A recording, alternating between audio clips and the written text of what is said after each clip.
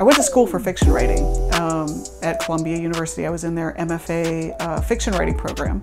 And while I was there, I discovered that what I really had an affinity for was visual storytelling and screenwriting, and that was sort of what I wanted to do. So when I moved to LA, I got involved with this group called Filmmakers Alliance, and they were really instrumental in me becoming a filmmaker. They used to do a grant every year for one filmmaker that was like a package from Panavision and a package from Kodak and a certain amount of money to help you make your first film on film.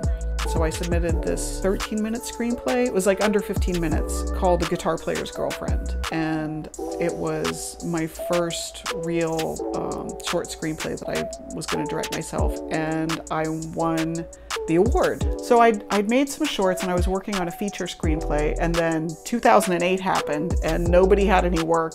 And I ended up going to Austin to work in the game industry. So I moved here to Austin. I loved Austin. I'd never had any idea that I was ever going to move out of LA. I was like, I'm going to be a filmmaker. And then life took me this way. And I met my husband and I got married and I worked in games for a couple of years, like 3 or 4 years. But I always wanted to go back to making films. Thought of this as my low budget feature. And another producer had optioned it for a couple of years, and so when it came back to me, I decided this is my chance to do this. So I decided to do a Kickstarter and make this movie and get my budget together that way. And in 2014, we launched the Kickstarter. I cast it with local talent in Austin. And we ended up getting a little bit of investment from people that I knew from college. Actually came forward and said, if you want to do real investment with this, that will actually make some money back, we'll do that. With a very skeletal crew, we started shooting in Austin, and we had, I think, a week and a half to shoot the entire thing. And the crew was a very small crew.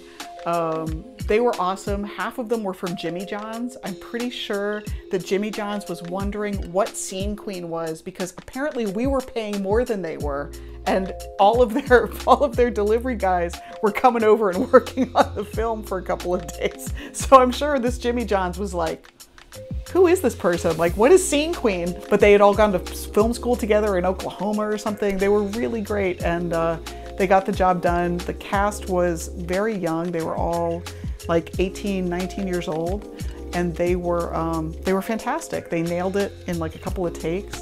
We worked with my DP from LA. She flew out to work on it, and Rachel Brenner, our makeup person, came out from LA, and we banged through it, and it was a really positive experience.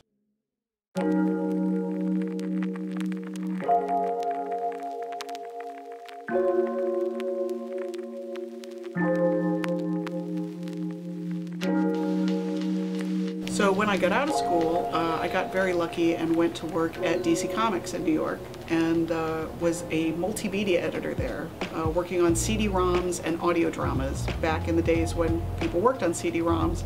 And it was like games, but it was more multimedia. I got lucky because it was at a time when if you knew a little bit about that field, you knew more than most people. So I got to work with some of the greats in the comic book industry. I became friends with Denny O'Neil, and he was the first person who hired me to write a Batman comic. I got to write the first adventure of Cassandra Cain, who's the Asian Batgirl, and that was really cool. We're hoping she comes back a lot more. In 2017, I wrote Angel City with my collaborator Megan Levins, who was the artist, and we did that through Oni Press, and that's more of a Hollywood noir period piece. It's set in the 30s in Hollywood, and it's about Dolores Dare, who's a stunt person slash cocktail waitress who ends up solving crimes. That actually ended up getting nominated for a couple awards. Most recently, I'm working on the Curie Society, which is coming out from Einhorn Epic Productions. The Curie Society is based on the idea that there's this secret society of girl scientists, and it was founded by Marie Curie, and they recruit at universities and they ask really promising female scientists to join them. And so this group of like 3 undergraduate science students, they're new rushes for the Curie Society, and they're solving crimes with science. It's like a superhero story, but it's using real science. Like, it's like if Tony Stark was really doing stuff today and was making like bionic arms and, you know, CRISPR gene technology, if he was working with stuff like that. The stuff that we're talking about feels very cutting edge, but it's actual real science, so it's pretty cool. For upcoming projects, I have a story in Wonder Woman Black and Gold that's going to be coming out, I think, this summer, and I am working on some other projects with my agent, which I just signed with, so for the book market, so stay tuned. I can't really talk about them yet, but it's very exciting.